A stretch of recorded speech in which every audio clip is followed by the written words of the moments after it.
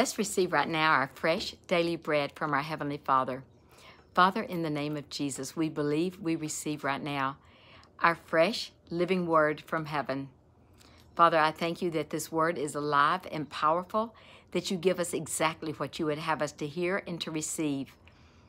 And Father, I thank you that your Spirit is upon me because you have anointed me. And the word, the anointing, breaks every yoke and removes every burden. And Father, I thank you for every person that they have a listening ear, they have a focused mind, a listening ear, and a receptive heart in Jesus' name. And now let's confess the Lordship of Jesus. Jesus is my Lord. Jesus is Lord over my family. Jesus is Lord over my life. Jesus is Lord over my nation, and Jesus is Lord over the nations of the earth. He is pouring out his Spirit upon all flesh. He said, I will work, and no man can turn it back. And now let's acknowledge our reception of the Word of God. Father, in Jesus' name, I thank you so much that you opened my ears to hear as the learned. That just like you said to Peter, that flesh and blood has not revealed this to you, but my Father which is in heaven. Father, I thank you that you give each one of us revelation knowledge today. Thank you, Father, that I have revelation knowledge right now of this word that will go forth. And Father, that this word will accomplish in me, through me, and for me what it is sent to do, in Jesus' name. The Holy Spirit has been teaching us on our great redemption that God prepared for every person.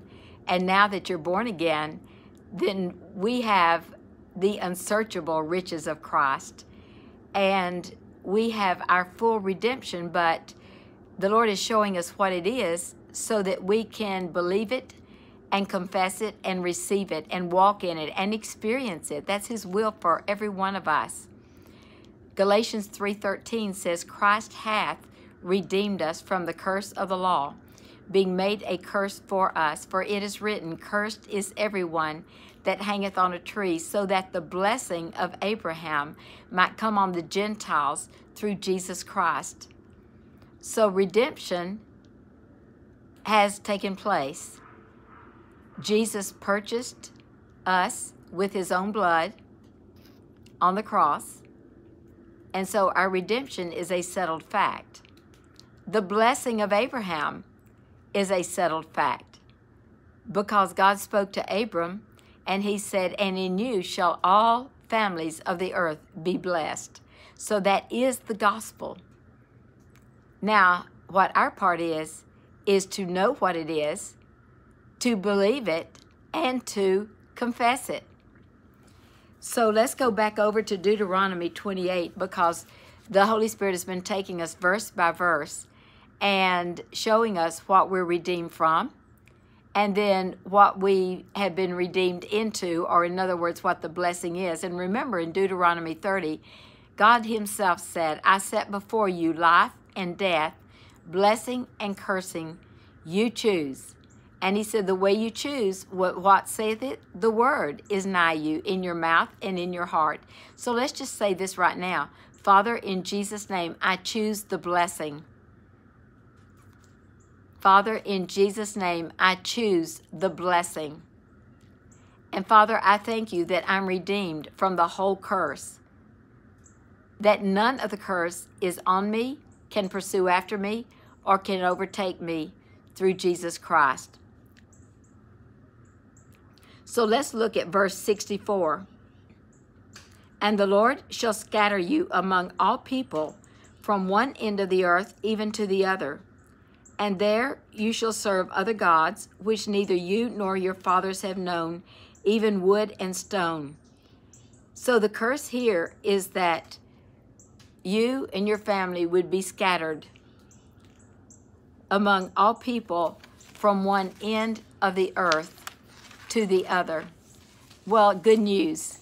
You have been redeemed from being scattered from one end of the earth to the other. And you can claim that for your family.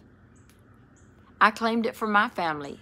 I said, Father, I'm redeemed from my children being scattered throughout the earth. I believe that my family lives close to me and they all live within an hour. So you can acknowledge that. And so here is are the blessings, the promises. Deuteronomy 30, verse 3, that then the Lord your God will turn your captivity and have compassion on you, and will return and gather you from all the nations where the Lord your God has scattered you. So he said that he would gather you. So rather than being scattered, your family will be gathered. You will be gathered together. And in that verse also, he said that the Lord will turn your captivity. Well, Jesus turned our captivity on the cross. Our captivity has been turned. We have been released from Satan's domain, from his dominion, from his bondage. And so our captivity has already been turned. We are free now. And therefore we can claim this promise that he gathers us. That he gathers us from all nations. In Isaiah 43, verse 5 and 6, fear not, for I am with you. Listen to this. I will bring your seed from the east and gather them from the west. I will say to the north, give up, and to the south, keep not back. Bring my sons from far, and my daughters from the ends of the earth. So either you or maybe you know someone that is believing God for your children to come home, for God to bring them back. Here's your verses. That God said he would bring your seed from the east and gather them from the west. I will say to the north, give up, and to the south, keep not back. Bring my sons from far and my daughters from the ends of the earth. Around the first of the year, actually on January the 8th, and you might want to go and look at this message that Pastor Mark gave to us at the first of this year. It was January the 8th, and the message that the Lord gave him was that I'm calling your children home, that I am turning the hearts of the children back to the Father God and back to their parents, and the hearts of the fathers back to the children.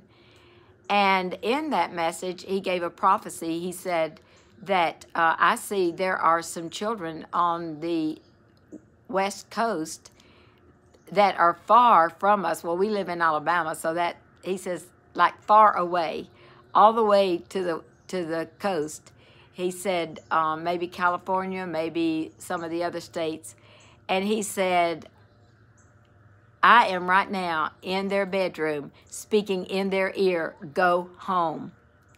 Well, we had a family that heard that, and their daughter lived in Washington, the state of Washington, and she called the next day and said, I'm coming home.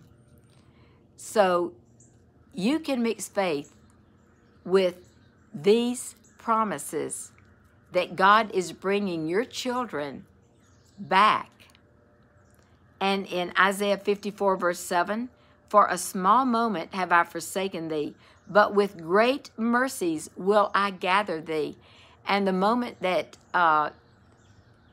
he said that for a small moment have I forsaken thee, that was when Jesus was on the cross and he was forsaken. He said, my God, why hast thou forsaken me? So that we will never be forsaken. He said, I will never leave you nor forsake you, because that curse was placed on Jesus. We are redeemed from being forsaken.